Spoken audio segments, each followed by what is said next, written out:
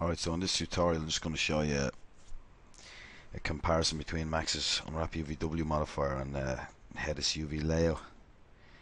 So we'll start by, I'll just have a very simple test object here, so we'll start by applying the Unwrap Uvw.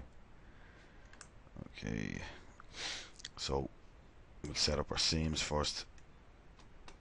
So I'll just select an edge, loop, select an edge, loop, convert edge selection to seams, set Alt W to maximize. I'll just select this, loop that, and convert it to a seam. Now I'm going to go into, sorry, I'll just add one more at the back here. Loop, convert it. Oh, we didn't want that one, so we didn't want these here, so we can go to edit seams and just Alt click to remove that. Now you can see it's gone.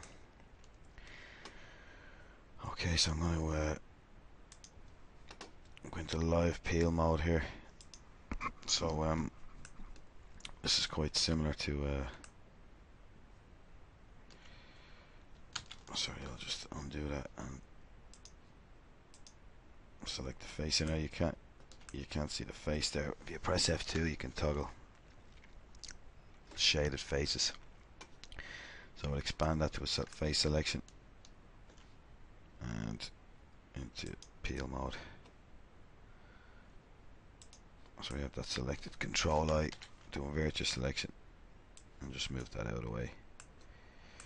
Now I'm going to just remove all these, go into vertex mode and just remove those pins.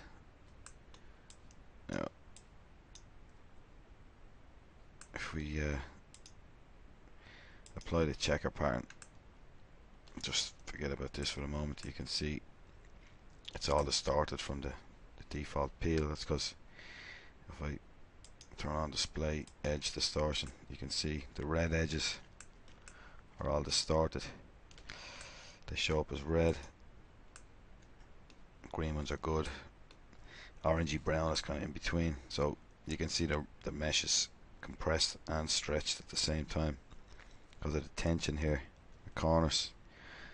So we're still in live peel mode. We can just select these edges that we want to add in.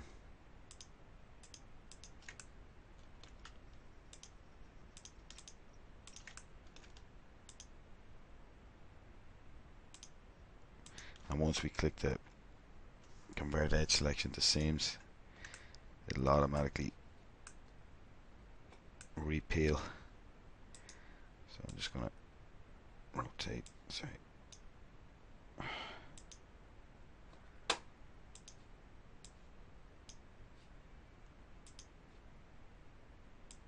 I'll just rotate that up so you can see a bit better. You can still see that, well, you've very minimal distortion. Like it has done a pretty good job, and you're probably wondering, oh, but what about all these cuts and seams? But really, you know, most people are painting seams out in 3D painting programs, Mari, Mudbox, ZBrush, even in Max from the viewport canvas. So it doesn't really matter as much anymore. And plus, if you displacement maps or whatever, if you're worried about edge artifacting and that, 32-bit displacement map, you just from ZBrush or whatever, you're just not going to get it. Right, so I might as well just finish off this. We'll select these two and just quick peel them.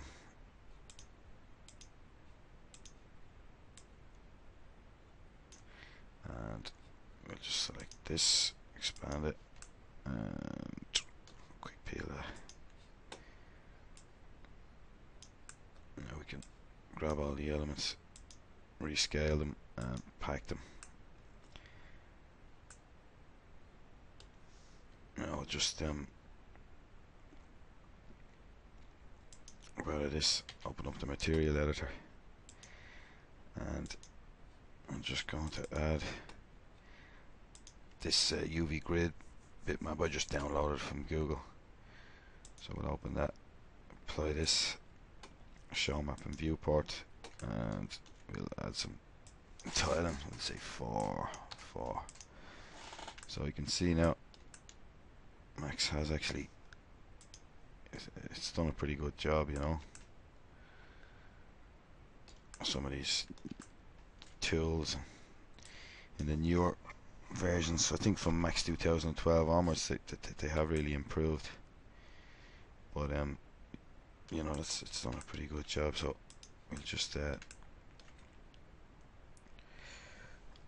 we're just gonna shift drag, copy this, and we'll call it Headus. Okay, now we'll just delete that modifier, add our bog standard material back in, and now I'm using that. I'm using this script here. You can just read the details. A couple of different blokes are involved. It's been updated and added to, but this is my favourite version. By any Max users will probably know this bloke script driving me out. He's some great scripts, but so all the instructions are here, but basically you just want to download the .mzp file, and then just in Max drag it into your viewport, and this icon will be automatically created. So click that, and it's very simple to use. Obviously you have to have Headus installed. So if I had have left the Unwrap Uvw one, I would have put this radio button to edit, and that would have used the existing UVs and Headus, but I'm going to just go to new map channel 1. This is all fine, poly, no problem. Send selection. So our model is automatically sent to Headus, and I just have a little text notepad file here with the hotkeys. It's a bit strange at first, but it's actually very simple to use. So the navigation is just left mouse button drag to orbit around, middle mouse button to pan, and right mouse button to zoom. So first things first, we just basically with this you're always going to hover over whatever you want to affect with the mouse, and then just press the hotkey. So we're going to just hover over this edge and press C. Now strangely enough in Max you can see when I did that it selected the entire loop, continuous loop, but it hasn't done it here, but it's still pretty quick. So C, oh sorry, and C. Now these red edges are the edges you've selected, and these are kind of interpolated by the algorithm, and Uvlayout is the ones it thinks that you want. So you can keep them if they're suitable, or if not you can press up here. You can see W, just hover over W, W, W, W, and that'll just remove them from your selection. Now we can just press return or enter on the keyboard, and that'll split away to a UV shell.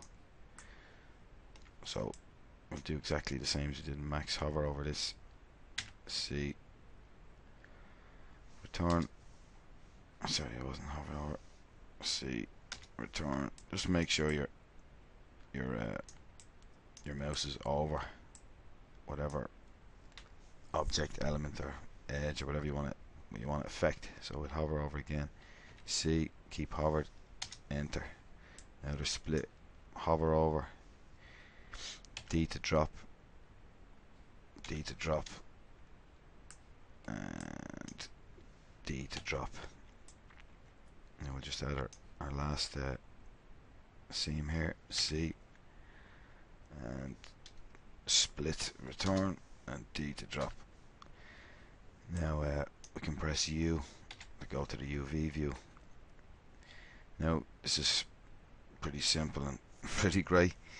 We just hold shift and then hold down F, and then you'll see it's pelting, and then you can just press spacebar when you're happy. So I'll just zoom out here. So shift F, spacebar, shift F, and spacebar. Now you can see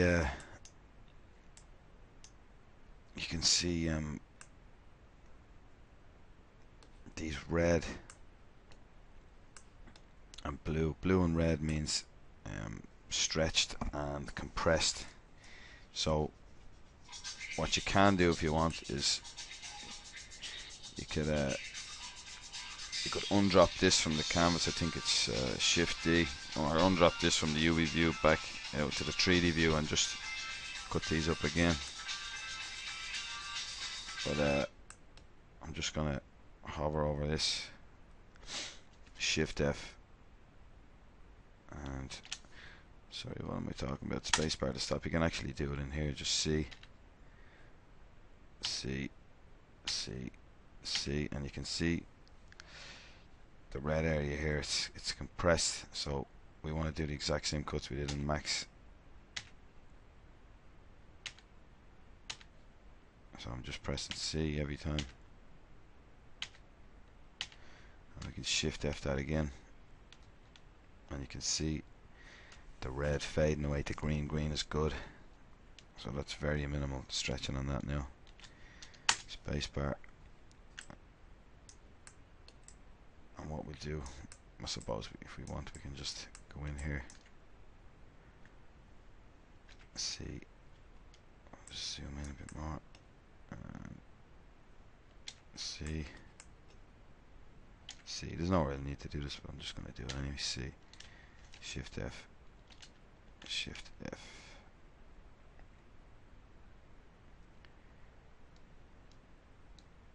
we're probably actually better off leaving the spacebar to stop. I'm just going to undo those. It's fine the way it is, probably better. Right, so now we're going to if you press the hotkey here is 3, or checker view, and then just hit T, and then you can hit T again, and that'll give us a visual of what we've done. So looking pretty good. Now when you're finished and you're happy, you can just go up here and click send. I'll pop that right back into Max. So we'll select the object, and you can see a UV layout. UV's modifier has been applied. So we'll add an unwrap on top of that and open it in the UV view. Now we'll do the same thing. We'll scale. Oh, I'll just select them all first. Scale, pack, and exit from that. Close that down, and then we'll add this on. I think I'll just yeah, I'm just gonna add a quick color correction. Sorry, I'll copy it first. Just whatever, rename it something else, and into the bitmap. Quick color correction. Keep the all map. We'll just change it maybe to a purple or blue, and then we'll apply this. Show map and viewport. Now we can get a comparison. This is the Headus. This is Max.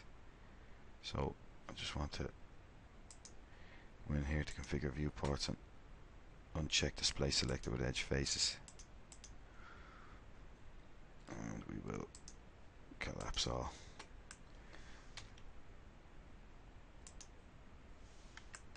Now I'll just close this down. You can see comparison between the two. You know, Max, it certainly has come a long way. You can see it's almost identical, especially in these areas here. You know, it's practically identical. But the thing about Headus, especially with this script, makes it so easy. It's just I find it a much nicer, more artist friendly environment to work in. So simple. Once you get these hotkeys here, you can even have this floating. It's beside you when you're working. But you're gonna get used to it. You know, it's a very intuitive, as I say, an artist friendly tool. Okay, hope you enjoyed a bit, learned a bit, and maybe see you in the next one. Cheers, good luck.